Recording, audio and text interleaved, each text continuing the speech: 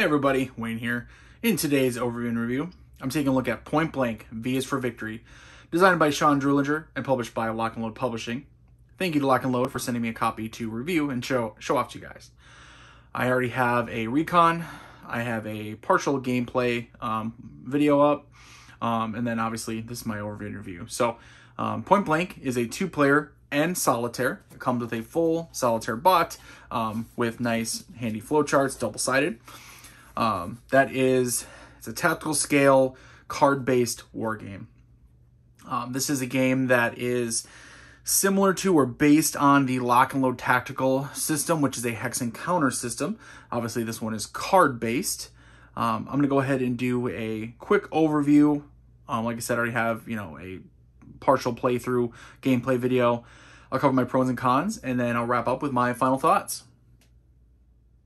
All right, as I said before, this is obviously a card game, card-driven card game. We can look at a couple different things here. So first off, terrain cards. So there is this map. The game comes with this like play mat. Don't look at it as a map so much as a play mat, as opposed to map. The map itself is really these terrain cards, right? So technically, you can play with little counters, designating kind of the outside areas. Each one of these little areas is a sector, and then the sectors here are grouped together. See where there's like a letter D, C, A, B. Those are areas. So areas are going to be the vertical, horizontal. Doesn't really have a name, but each little area is a sector. You can use this mat, or you can use the chits to sort of mark off the boundaries. Either way, it takes up a substantial amount of real estate.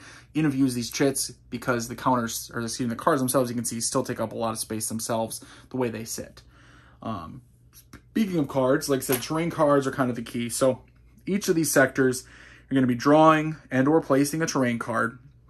It's going to, very simple, it's going to tell you what it is. Clear the bridge, which this is actually a victory objective. Road, wood, stone building, etc. It's going to have a defensive modifier in the bottom right of the card. Nice big number there. And it's going to tell you something like, say it's a blocking terrain like woods are, totally blocks line of sight. Brush, just obscuring terrain, partially blocks line of sight. Every unit is going to have to be in some sort of terrain. Again, you're drawing, placing, or if you're able to get a chance to have them yourself in your hand, you may be able to place them.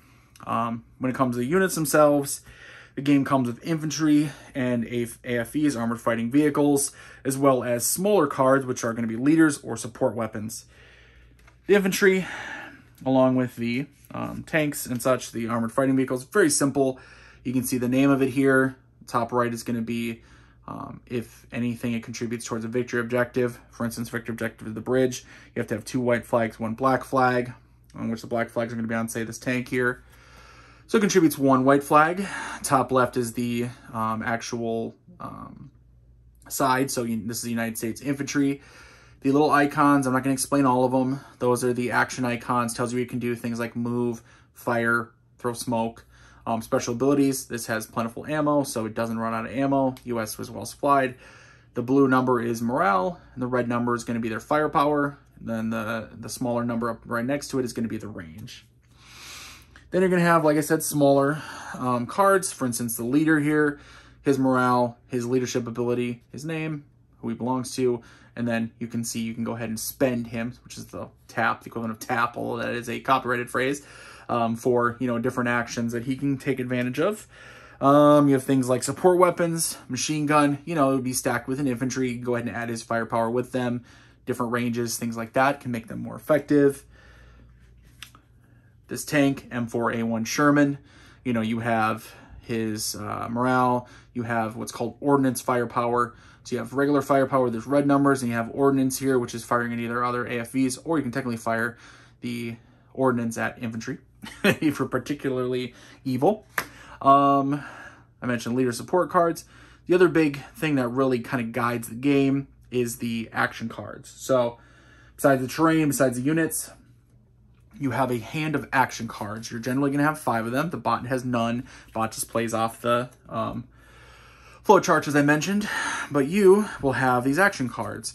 And what you're going to be doing is you're going to be playing them 1 a turn, 1 per impulse. Not a turn, I should say. 1 per impulse. That allows you to conduct an action, and you're going to assign that action to a unit or a stack.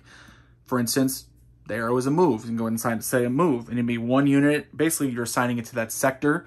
So if you have multiple units in a sector, you can get a better advantage out of a single action. Grenade here, that's an assault, which is you can do a move and a fire action. Little explosion, that's just a fire action, etc. You get the idea.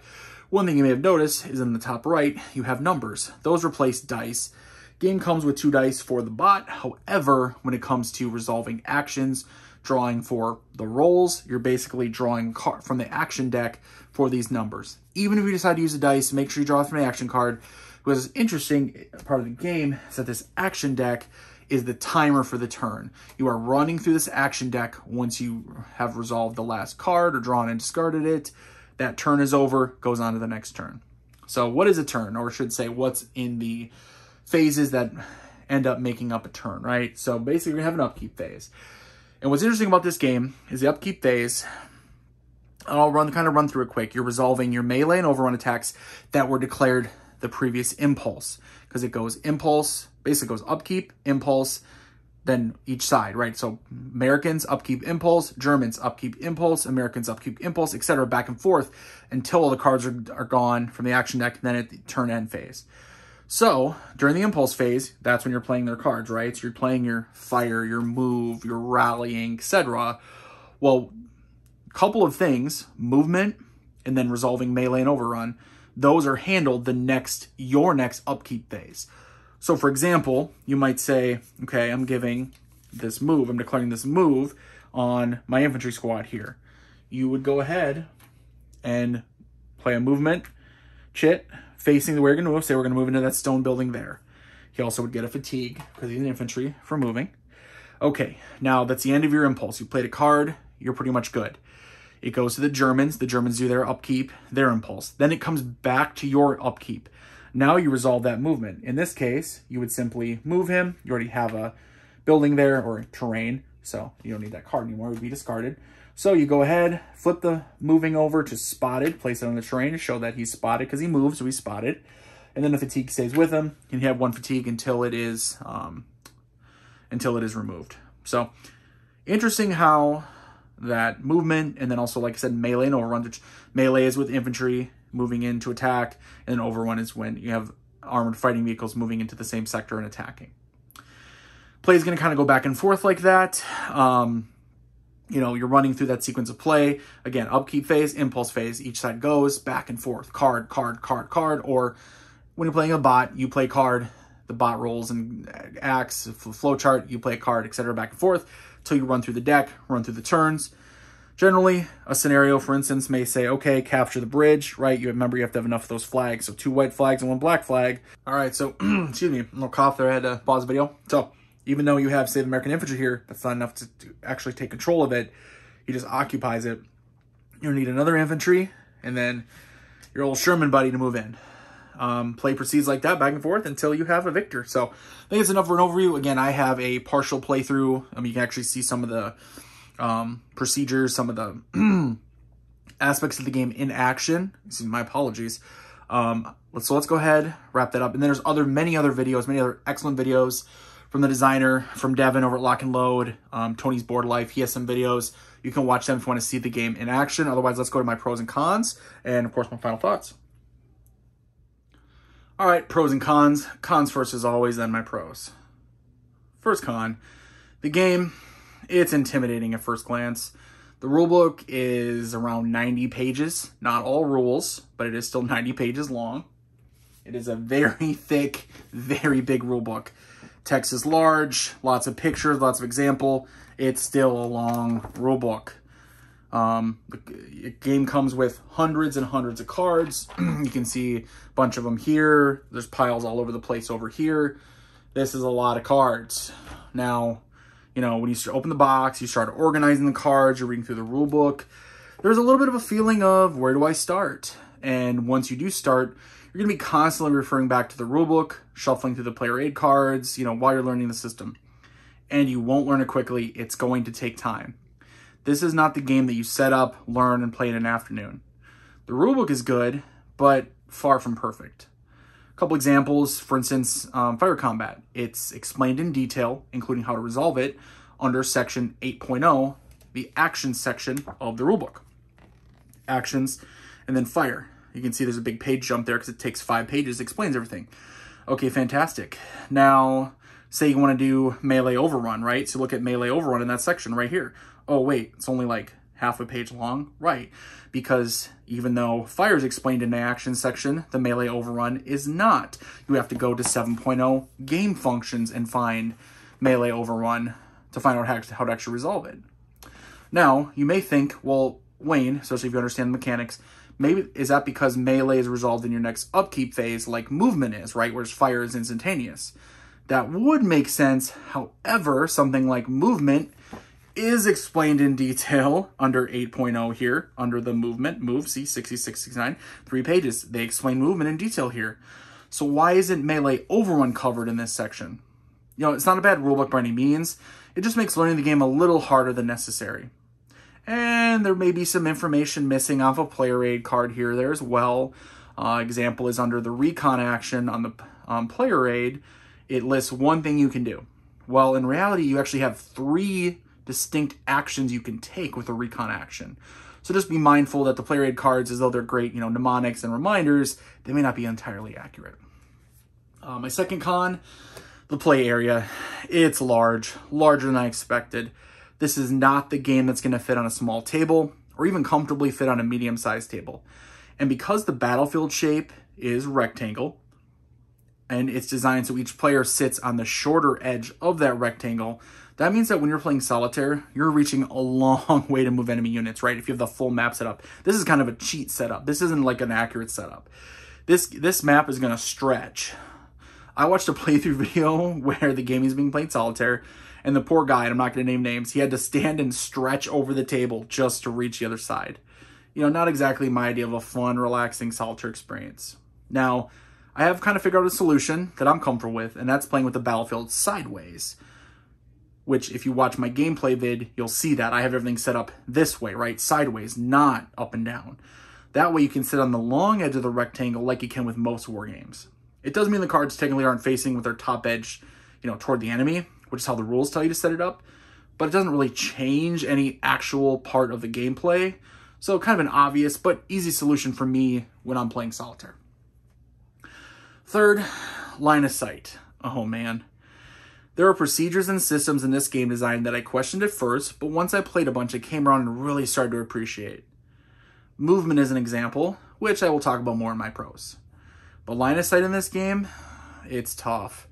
First off, to be perfectly honest, I'm not sure this game even needs line of sight rules, period.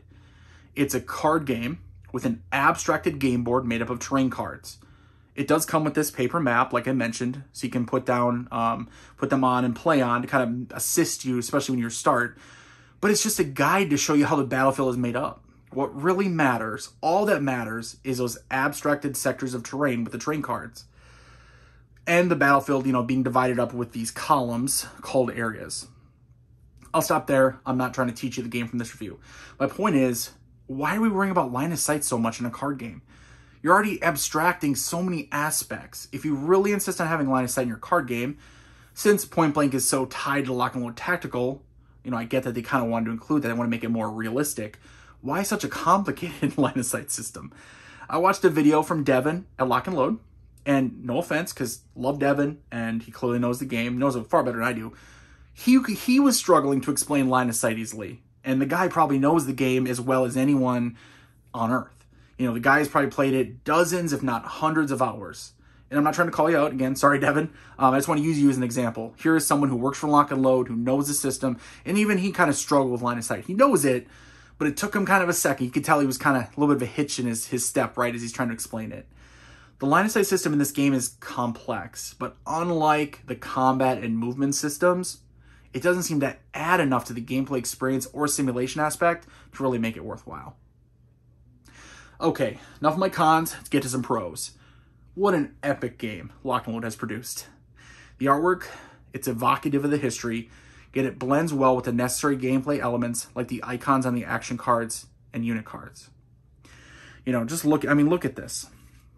Look at that beautiful artwork. Icons are clear, easy to read. You can absolutely see everything you need to see here.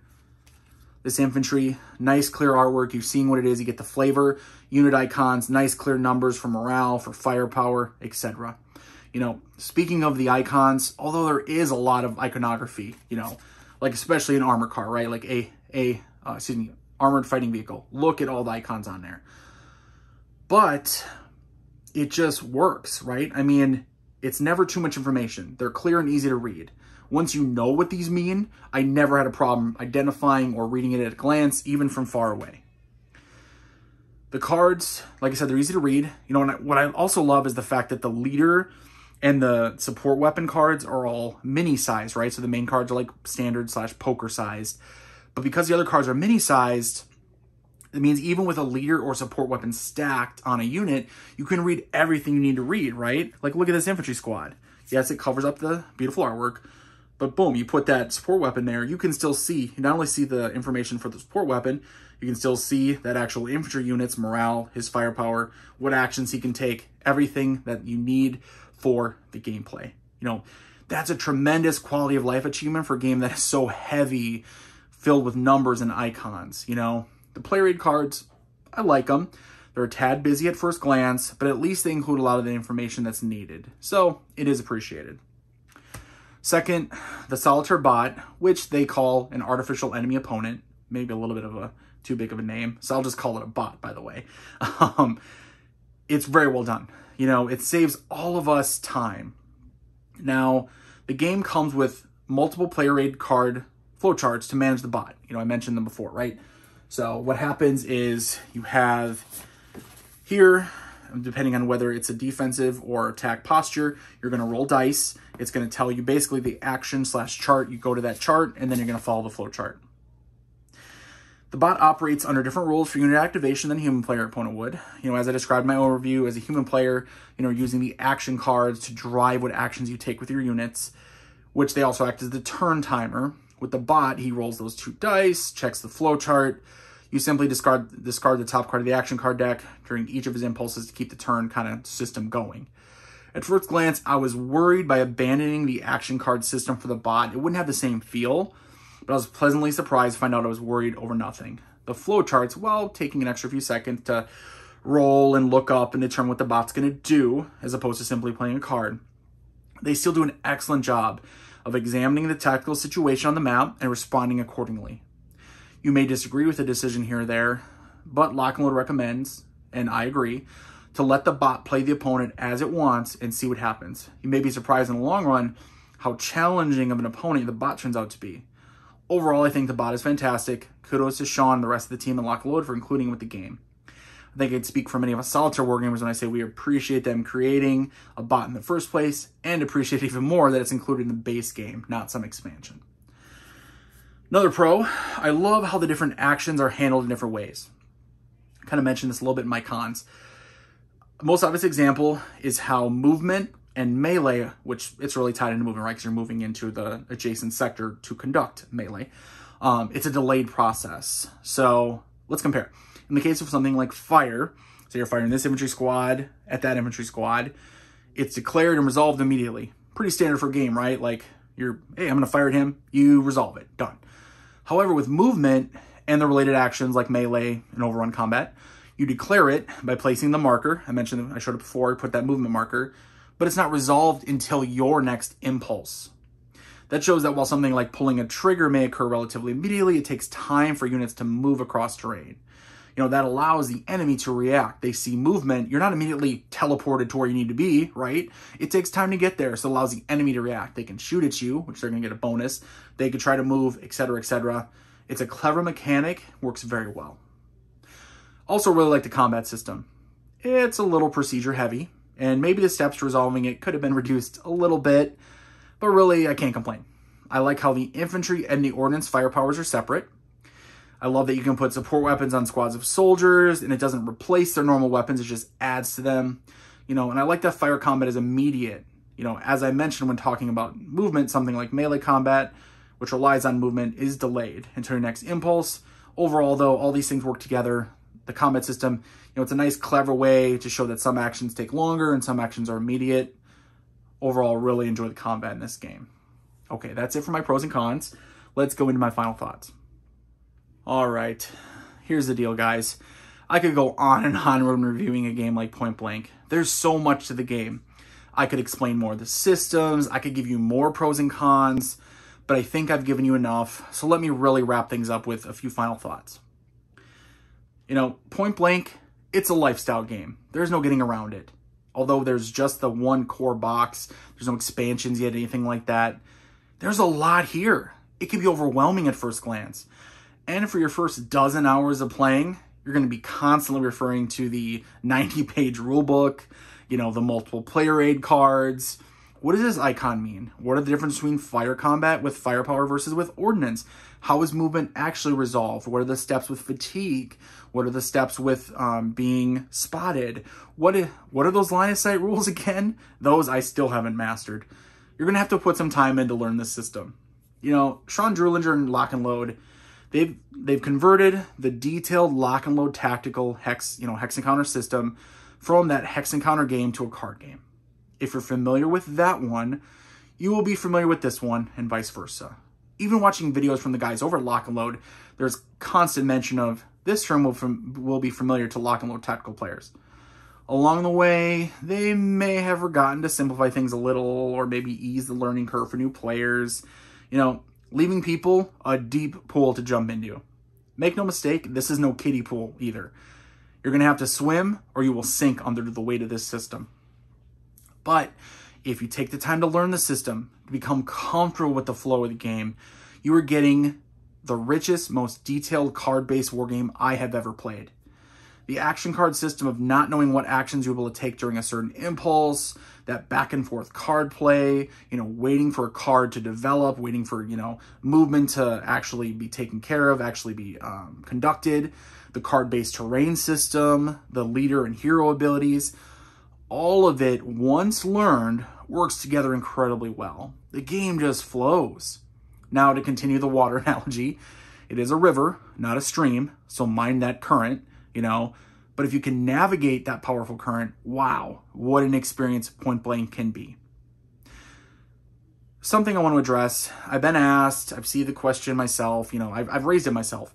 How does Point Blank compare to Warfighter?